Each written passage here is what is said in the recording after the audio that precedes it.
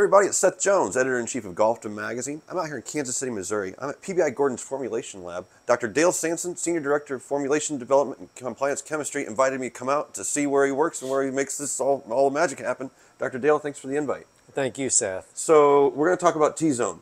My first question is a dumb one. Why is it called TZone? I guess I'll finally reveal it.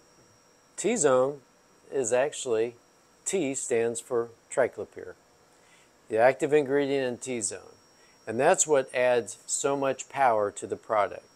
It's known for controlling those weedy nuisance weeds, pests such as ground ivy, oxalis, and others. In fact, if you look at the label, there are over 60 different types of weeds that TZone controls. Okay, what is TZone? It's an SE, is that right? Correct.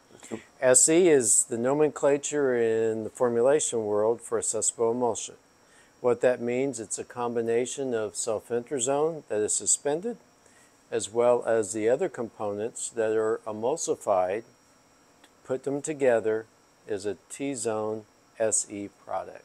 Okay, very cool. So what about the timing for this product? When ideally are superintendents going to put this out to get the best bang for their buck? Because of the mode of action, the formulation, the weather conditions, it's probably ideal to apply early spring, typically April, May, that time period. Okay, and anything you want to just brag about to me, too? Any tips or tricks that you want to really hit home with them?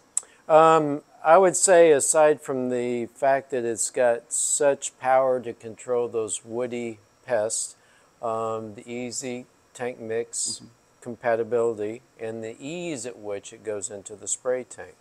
It does not need an adjuvant. However, an adjuvant will work and will not antagonize it.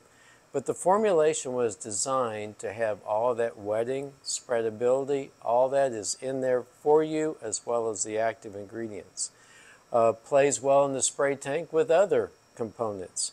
As I said earlier, adjuvants, wetting agents, dyes, all of that will work just fine in the spray tank with TZone. Okay. Well, Doc, thanks for talking to me and letting me know what the T stands for. Absolutely. Now we know. All right. Everybody, this is Dr. Dale. I'm Seth. Thanks for watching us here on Golfdom TV.